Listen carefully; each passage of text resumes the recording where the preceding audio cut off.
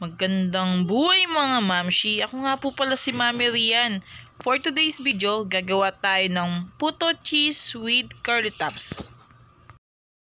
Para sa ating ingredients, meron tayong 2 cups all-purpose flour, 3/4 cup of powder milk, 3/4 cup white sugar, 2 tablespoon baking powder, 1/4 teaspoon of salt. I-mix lang po natin lahat ng dry ingredients mga mamshi. Pag na-mix na ng maayos, ilagay natin ng 1 large egg, 1 and 1/2 cup water. Mga mamshi, kung bago lang po pala kayo sa aking YouTube channel, huwag kalimutang mag-like, subscribe, click na rin po natin ang notification bell para po updated kayo sa aking mga upcoming video. Ilagay na din po natin yung 1/4 cup of melted butter. Mix lang po natin siya na maayos.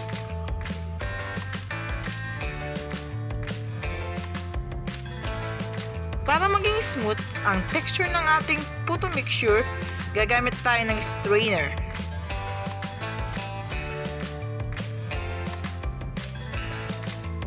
Nating ilagay ang puto mixture sa puto molder. Naglagay muna ako ng cheese and curly tops. Tapos, maglagay na rin tayo ng 1 tablespoon puto mixture. Ready to cook na. Lagyan natin siya sa ating lutuan. Maghintay lang tayo ng 15 minutes.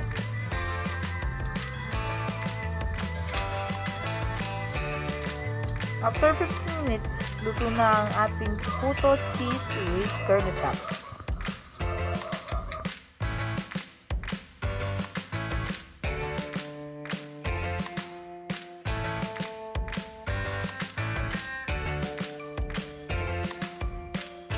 Ito na po ang ating puto cheese with curly tops.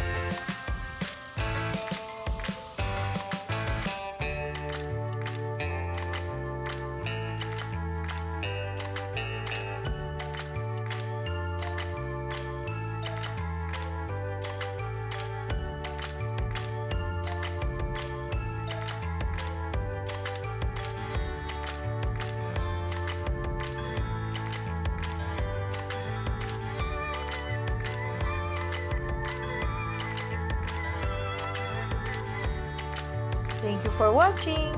Please don't forget to like, share, subscribe, and click the notification bell for more updates, for more coming videos.